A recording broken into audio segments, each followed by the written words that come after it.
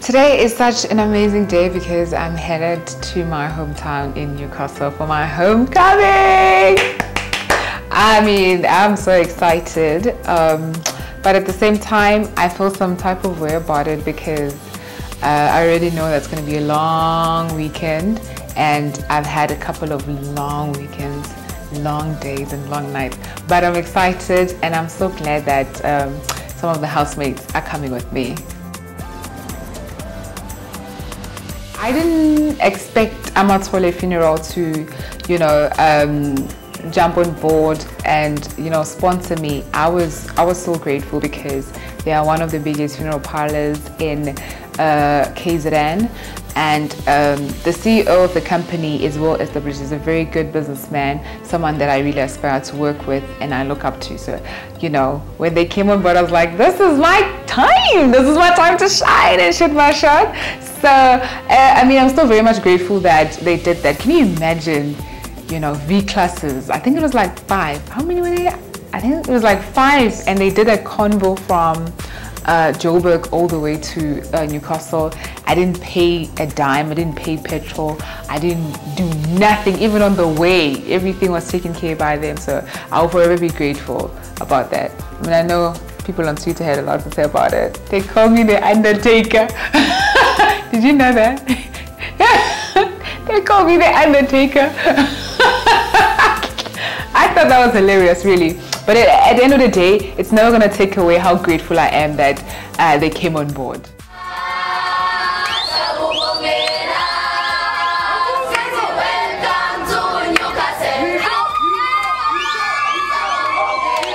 Oh my God, let me tell you, when we arrived in Newcastle, I honestly wasn't expecting dancers and the whole welcoming thing. I thought I'm just going to go to the municipality, meet the mayor, you know, bounce out, peace out. But when I got there, first of all, I was 3 hours late. 3 hours late. That day I hated myself so much because the mayor was waiting for me from 2 o'clock and I only arrived at 6. So that was 3 hours late and I hated myself. The mayor had left. He had just left when we arrived.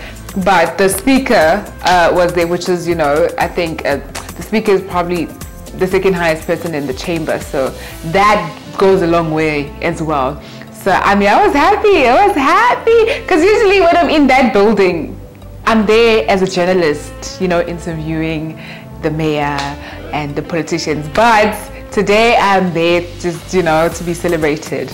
Incredible, if you ask me.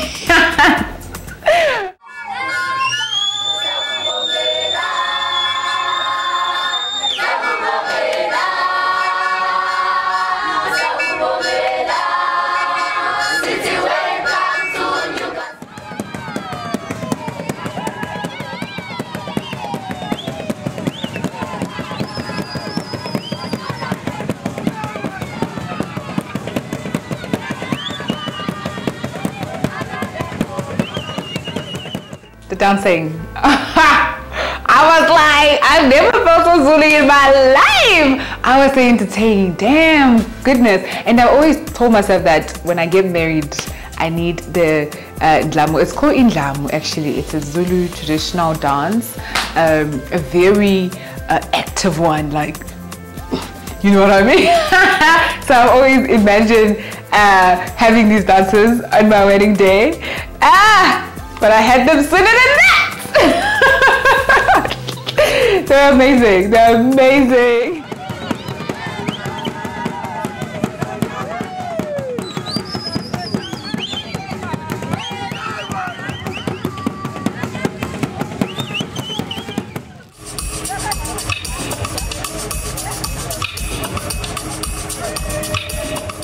So after the municipality and enjoying the whole dance and stuff, then we moved to Blue Ridge Crystal. It's in Newcastle. Usually they host weddings and, you know, prestigious event, but when they heard that I was coming to Newcastle, they wanted to host me in any way that they could, and it was amazing with them because they did everything. Like I didn't have to pay a cent. So man, it was really amazing that they came through for me like that. Like, oh God, I'll never forget them for that. And the place, they did it so amazingly. You wouldn't even tell that I wasn't a paying client or anything like that, but they treated me like someone who was paying them, you know, and that's amazing. And I think it speaks volumes on, you know, their work ethics. But arriving, I have to say, I was exhausted. At this time, I'm finished. I am done. Like, I'm ready to jump in bed. But at that time, I still had a whole entire gala dinner to sit through.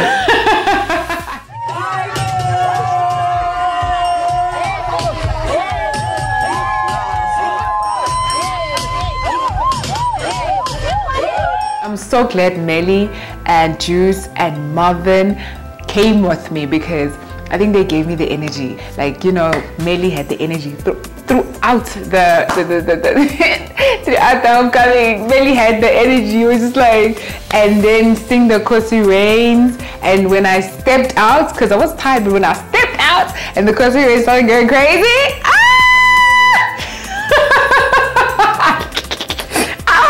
yes, let's motherfucking go. I had fun, I'm not gonna lie. They're amazing. They are truly amazing.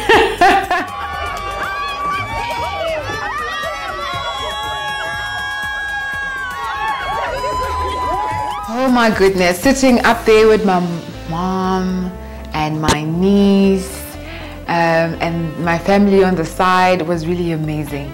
Let me tell you, hey, if I'm going to be honest with you, with even the speakers, what the pastor was saying, I think I needed the homecoming, which is funny because for me, I didn't even know what the homecoming was until I was in the house. I remember I was in the house and I was talking to Yvonne. I think Yvonne was talking to Blackboard and they're talking about homecoming, and I'm like, I don't want to say that you know. So I'm just like, oh, okay, like, so you wanna do yours when? And then she says she's gonna do hers like a month later after leaving the house. And in my head I'm like, if it's a homecoming, are you not going straight home? Like, isn't it something that should happen like when you leave the house? And then they explain the whole thing, and then I was like, oh, okay, so I kind of put two and two together. I was like, okay, so that's a homecoming. That's what it is, you know. So a part of me I didn't think I needed it, but Stelo Goje is the one that insisted that there should be something, you know, that will show how much Newcastle celebrates me and appreciates me. And I was like, oh, okay, actually, apparently with Big Brother, there's this thing called homecoming. So maybe we should do that, turn it into a homecoming. You know what I mean? Try to make it seem like a homecoming or whatever. And then he ran with the whole thing. Everything on that homecoming was scheduled and planned by him. He secured every person that we partnered with, the venues, the interviews, everyone who sponsored us. It was all him, and it was just amazing. But the reason why I say I needed the homecoming, it's mainly because it really changed my perspective. Coming back to Joburg was different for me because I think I look at myself in the mirror very differently now, because I'm like, girl, you better believe that you are that girl, and you are very much capable of anything. Go for all of it. Take all of it. Don't feel sorry, don't feel bad, because you know, sometimes you feel some type of way. Like, I did find myself shrinking, you know what I mean, because I didn't want to be seen like, okay, now that I've won Big Brother, I'm a certain person. So I really wanted to be humble, not realizing that I'm actually shrinking myself. And I learned to be humble and confident in myself. I learned to put the two together and balance it out. And since that day, do you understand? Life has never been the same. So I'm grateful. I really needed it. The Khosi Rains being there supporting me, my family looking at me and being like, wow, Khosi, you really did that. Change everything. And I said, you know what? This is just the beginning, because where we're going, y'all not ready. So once we were done at the gala dinner, we made our way to the hotel. But first, we went to the petrol station and we were just living our best life. You would swear we were drinking or something, but at that time, we were sober. We had no alcohol. We were still sober. And we make our way to Shisanyama in Madadeni called. I'll remember, don't tell me. So we went to Cousins. The people in Yucatan are going to be like, did she just forget Cousin? We went to Cousin, got some meat, and then we got some drinks. And then it was just the end of the night. Went back to the hotel, slept like a baby. Well, I didn't even sleep, to be honest, because we came back, I think around 3, 4. And then the meet and greet the next day at Newcastle Mall was at like 9. Yeah!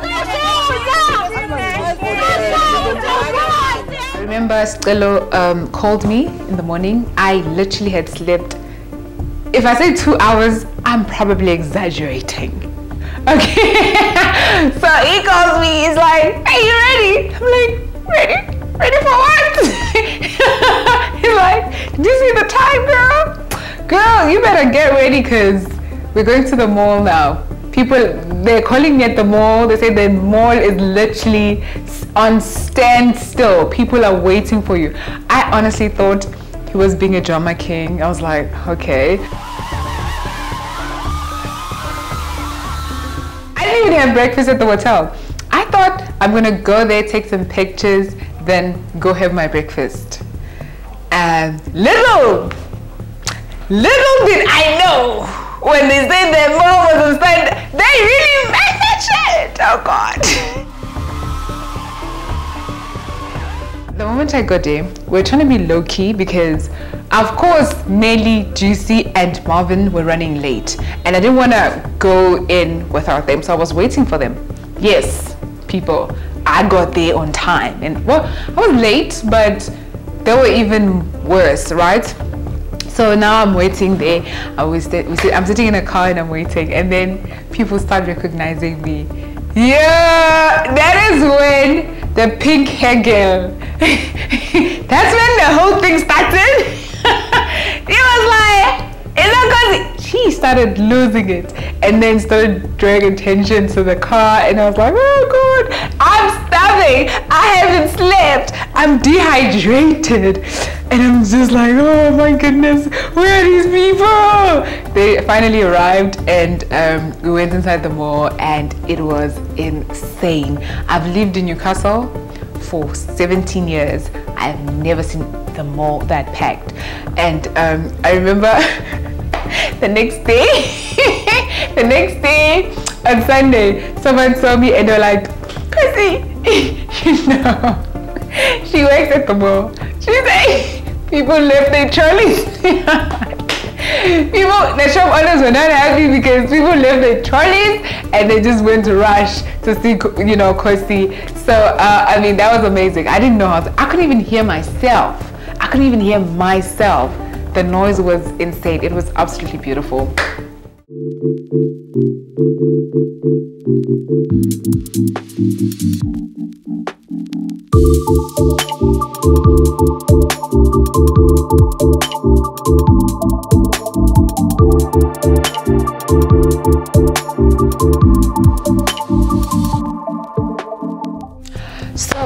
When security was focusing on me, trying to escort me, I think they forgot about the rest of the Fantastic Four because it was a mess. It was a mess. I remember I was on the live, and then I saw someone saying something about Marvin, and in my head I'm like, wait a minute, where are they? When I look back, oh man, it was like they've been thrown in a, you know, a den of lions, and they were coming for them heavy. I laughed so much. I was looking at them like, oh my gosh, this is my fault. I'm so sorry. But you know, they survived. It's all love at the end of the day, you know what I mean? It's all love. That's what we are about in Newcastle, you know? But I mean, they handled it. I love how they handled it. They were, because I feel like for someone else, it would have been would have been like, oh, this is too much for me and stuff. But with them, they were just like embracing the moment. Love that about the Fantastic Four. Love it.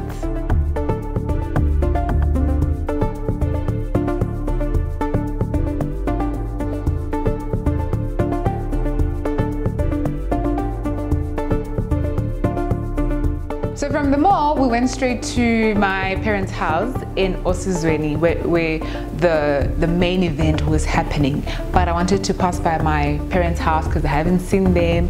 I haven't seen them in 3 months. You know what I mean? I do not know how people knew that I was gonna be there at that time, because already I was just not even on schedule. So when I arrived at home, there were people outside of my parents' house and, you know, embracing me, showing me more love. I didn't know how to act, because now these are my neighbors. Like, these are my childhood friends, like people who just know me Jengo Sisi, because no one calls me Khosi. Everyone calls me Sisi, you know, in my community or where I'm from. So I went from being Sisi to Khosi Twala, you know, which is just insane. And like I said before, at that time I was still trying to figure myself out, trying to, you know, establish myself as an individual, because a lot happened and a lot of people tried to define who I was, and I had to figure out who I am. And I was right in between during my homecoming, so I didn't know how to act. So I was just like, hi, hi, hello, how y'all doing? And I went home. I saw my mom, I saw my family. So some of my family members, they came from different provinces, from different states to see me and celebrate me. Loving it.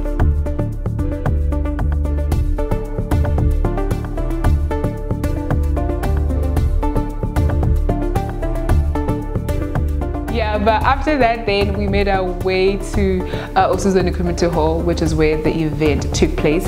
And when we got there, the moment they saw the convo, everyone lost it. They started running towards the gate, and I was like, guys, I was starving. Yeah, I was so hungry. God. And if you've seen Marvin's vlogs on YouTube, you know how I am when I am hungry.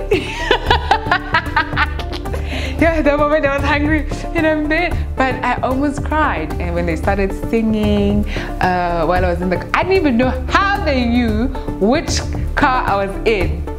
They surrounded the van I was in, and they started chanting and singing. It made me really emotional, and I was like, okay, but can somebody get me a plate? This is so beautiful. And the crazy part is that Melly, Juice and Marvin as well haven't ate. At this time, I think at this point it's around 11 to 12. Like, can you imagine? We haven't ate. We didn't even sleep. But I was expecting them to like maybe ask me like, Khosi, when are we eating? Or like, Khosi, we tired. Nothing.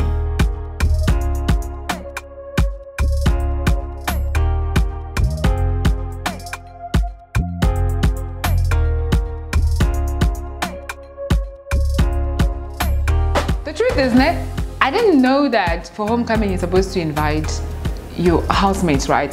So how it came about and how we ended up with the Fantastic Four, I didn't even know that you were supposed to bring along housemates. I didn't know that. I didn't know that was a thing. But during Marvin's connection, let me tell you the story how we ended up with the Fantastic Four. During Marvin's connect, we're there vibing, having fun. I remember we're on top of the bed, and I was just like, you know, at home they're planning something for me. You guys should actually come. You guys should come. And it was Melly, Marvin, Yaya, Luke, and Juice, and they were all like, yeah, we done. They're all like, yeah, we down, right? They're like, yeah, let's do it. Let's do it. So I didn't really get to invite everyone. I just said it in passing, really. And they were like, no, just hit us up when you're ready. And I did that. I couldn't reach Luque, and Yaya was in Cape Town. So the Fantastic Four were like, we got you, baby, let's go. And I'm saying this because sometimes God's plan is just amazing, because them being there and the way they were so supportive and the way they were, everything happened how it was supposed to. Like, I'm just like, I can't even imagine how it was gonna be without one person or the other. Like, it was just so perfect. Yo, it made so much sense. Like, love them. Sabatand.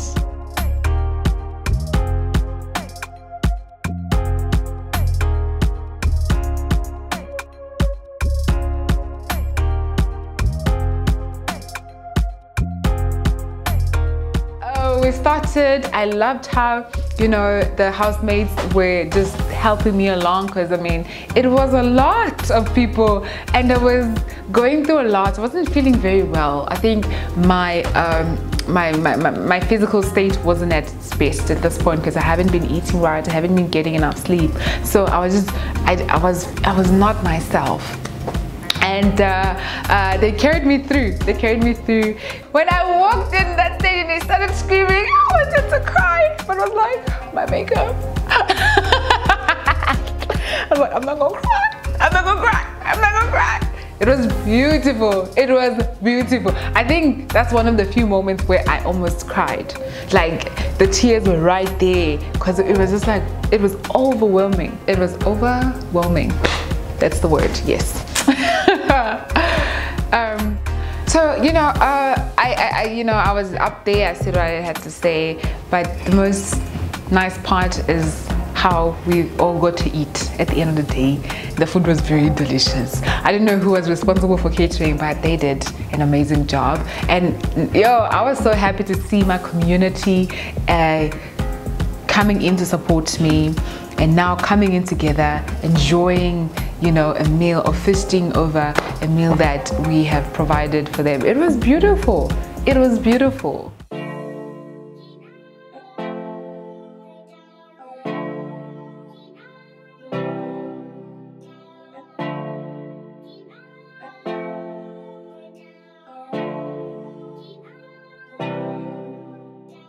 So after the main event, homecoming, we went back to Newcastle and we went to our hotels, and I was like, guys, I think they went to eat.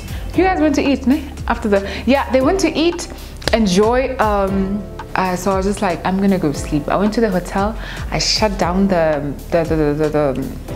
windows, the curtains. It was dark, and I took a shower and I went straight to bed. I slept for 1 hour. But when I woke up, because we had to go to the show, the Newcastle Show Festival, right? So when I woke up from that nap, I was like, let's rock the nation. I was like, time to rock the nation. Let's go.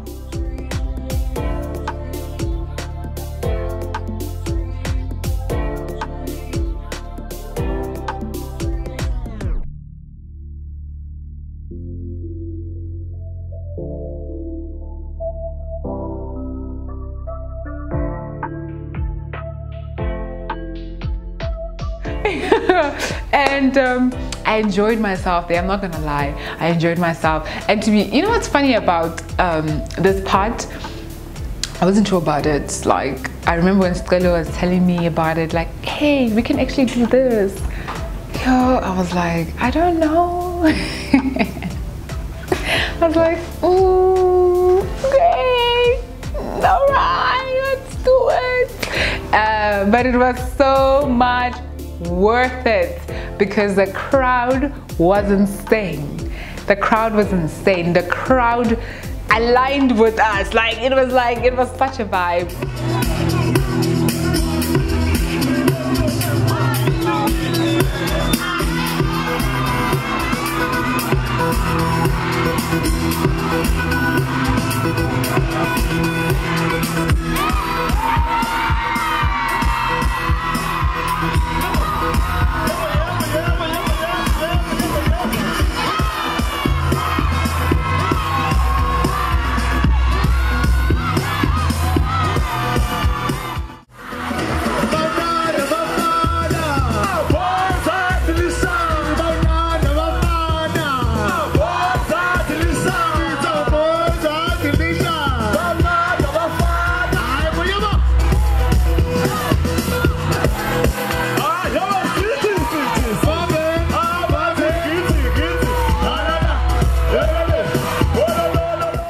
you have an event and you want a vibe, make sure you get yourself a Fantastic Four. Finish.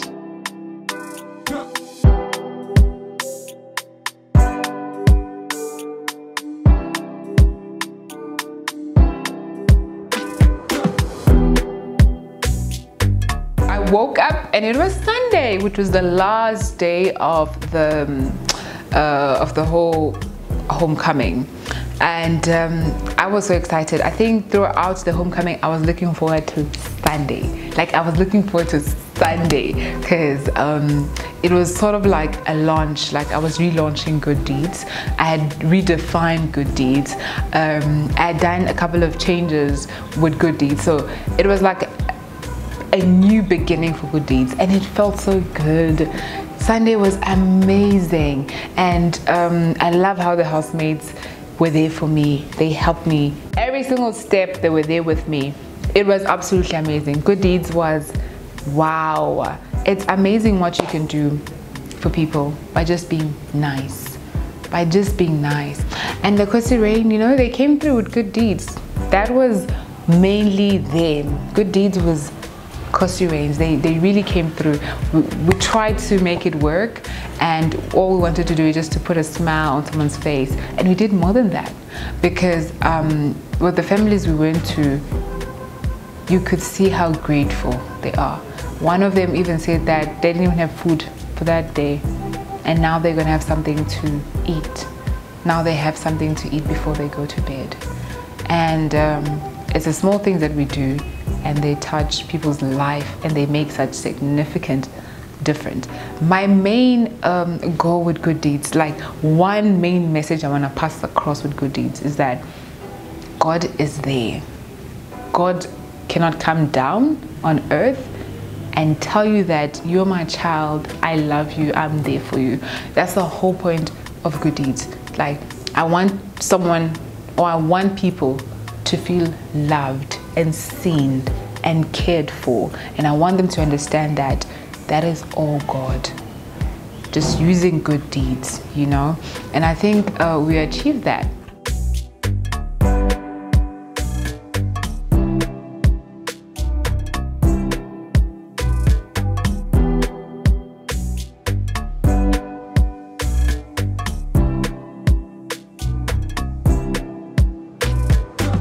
It was amazing. Oh, I don't even want to talk about Good Deeds because I get emotional, you know. So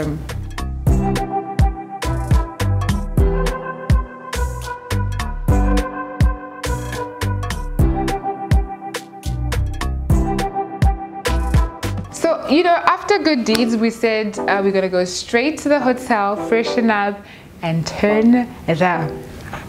Okay, I was ready to turn up.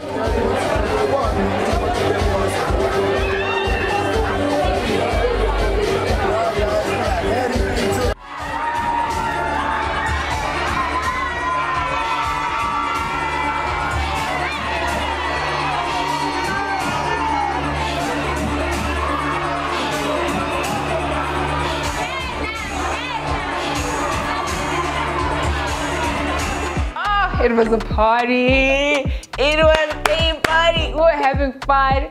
I think for a second I forgot all my sorrows. I forgot all my problems. Like going back to Joburg, like we're back to square one. So I enjoyed myself very much, and I was glad to see everyone else enjoying themselves. So I think it was the perfect way to just wrap it up, put it in a box, and frame it up and be like, baby girl, we did it!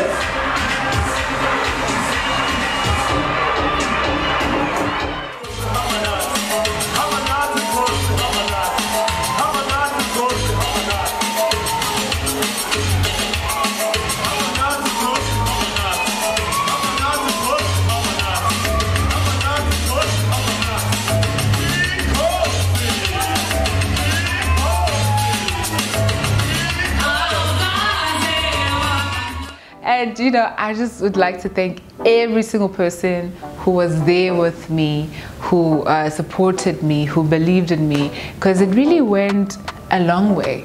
And I know that, and I'll always say this, Khosi Reigns, they are my foundation. No matter how far I'll ever go in life, it will be because of them.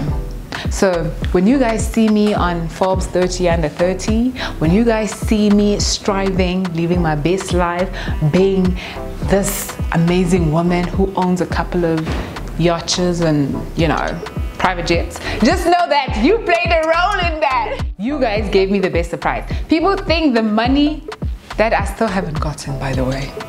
Big brother, please now. I stayed in that house for 3 months. Please now. People think that the money I won is the biggest prize, but the biggest prize is my fan base, because one thing for sure and two things for certain, Khosi Reigns, Khosi Reigns are a force. They are a force, and that's the biggest gift I've gotten from this whole entire journey, and that I'll forever be grateful. I can't wait for you guys to, you know, see my second vlog. Is that what we call it? Vlog, yeah? Vlog. Yes! I'm definitely gonna upload more content, you know, and I promise it's not gonna take this long. Just that there was a lot happening in between, so I couldn't like shoot and finish everything, but the next one won't be that far, actually. So with that being said, thank you so much, Khosi Reigns. Thank you to every single person that supported me, sponsored me, partnered with me, even believed in me. Thank you. Okay, I gotta go now. I got a flight to catch.